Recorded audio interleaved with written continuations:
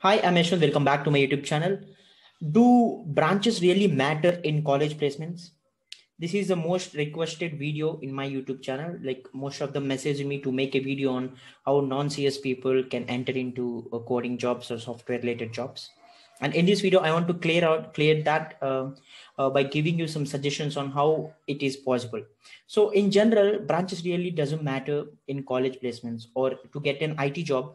Your branch doesn't matter. So if you can see many of the people, many of the founders of different IT companies and different product based companies, you can see they're not from CS background. So there are various kinds of people who graduated from non-CS branches like electronics, electrical, mechanical, civil, chemical. Even there are people with complete opposite to computer science, but they still crack the IT jobs. So it doesn't matter whatever the branch you study.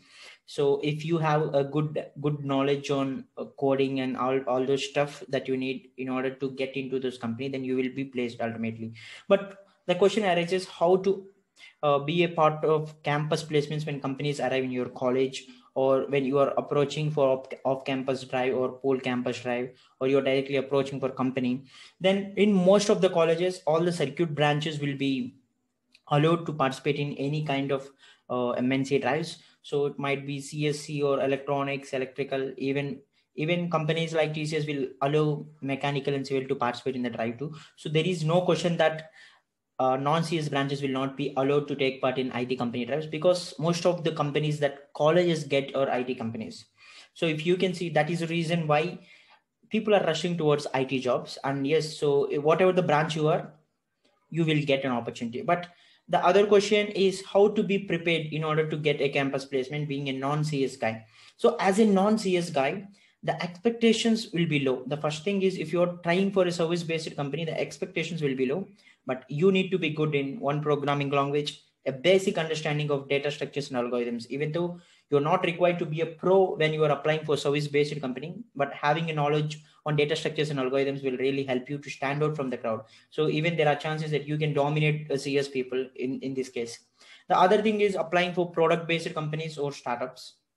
So when you're applying for product-based companies, branch doesn't even matter. So whether you might be an electronics guy, mechanical guy, whatever it might be, so they never care about branches. Only service-based MNCs will care about branches, and they will interview people based on the branches. So I some many people, so if they're non-CS, like companies, the expectations from the companies is really low. And well, it's a person is from a CS, they will have some expectations. They will have their own expectations, like is it from CS background, so you need to know, a certain set of skill set. But yeah, if you're applying for a product based company, everyone is same here. So you need to do some groundwork. So I will suggest you learning things if you want to get into a software development role in a product based company or any other company. So if you prepare for this, then you will be into any kind of company, any kind of IT job or any kind of software job, you will get into that. So the first thing is learn a programming language. So whatever it might be C, Java, Python, or JavaScript, C++, whatever it might be, learn one programming language completely. So use sites like HackerRank or CodeChef to practice the problems, because just learning syntax will not help you. So just practice them. So I have already made a video on how to approach for campus placements. You can check in my profile. You can check in my channel. So you will get that. So the other thing is just learn data structures and algorithms. So if you learn data structures and algorithms, then ultimately you will get some time to practice on them. So try to practice data structures and algorithms. So even though you are from mechanical, electronics, chemical, aeronautical, whatever it is, you will have at least one programming subject in your entire curriculum. So because it's common for most of the people, so you will get that. So try to learn on programming language. Try to work on your own. So even though you don't have subjects in your curriculum, so try to work on your own. There are various learning resources. If you want to learn a programming language, even you can learn everything from YouTube, or you can take courses or whatever it might be. So try to learn one programming language, where it might be anything, and data structures and algorithms is the thing. So I suggest Gigs for Geeks is one such platform, or HackerRank. So you can go and learn data structures and algorithms, and you can practice every single day. Then ultimately you will have some exposure on like programming and data structures and algorithms. Then there are high chances that you will be get ahead. But the other thing that non-CS branches will lack from CS branches is the core subject knowledge, because as you're willing to go into IT company, then they expect you some basic things, and you don't need to learn all the subjects of computer science, but I will suggest you some subjects that you need to take care of. The first thing is computer networks.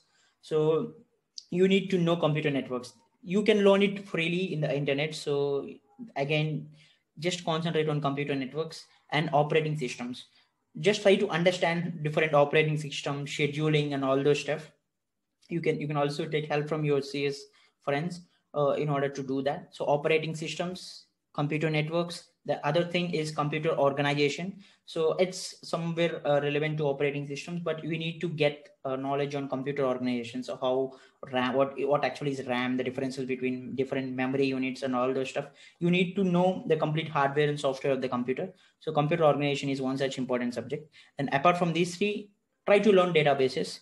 So try to learn at least one database. So it might be a MySQL, Oracle, whatever it might be. Try to learn one database. So these four are important, and there are some other subjects like design patterns and system design. So once you are familiar with the previous four, then you will get to know all this stuff. So the mandatory things are like, there are 7 mandatory things. The first thing is one programming language, data structures, algorithms, computer networks, operating systems, computer organization, and databases. If you're good in all these 7, then there is no barriers for you. You can compete with CS students, and you can even dominate them in order to getting into a product based company. And if you are good in all those things, you don't even need to think about service based company. You will definitely be hired. So this is a roadmap that you need to follow. And even though colleges will not allow you to placements, you can directly apply for startups. You can approach them directly through LinkedIn or their careers portal. If you have these skills, if you're ready to crack interview at any time, then ultimately you will get hired. So in order to, forget about all those stuff, just concentrate on learning. And if you are good in all this stuff, you will be hired no matter what the difficulty is, no matter what the competition is. So forget about all those things and just start learning from day one. So yeah, thank you for watching this video. If you really like this, and even though you're a CS student or non-CS student, whatever it might be, so try to share it with your non-CS friends. It might be helpful for them, and it really boosts them to start learning from today. Thank you for watching this video. And if you are a new visitor to my channel, please subscribe to my channel.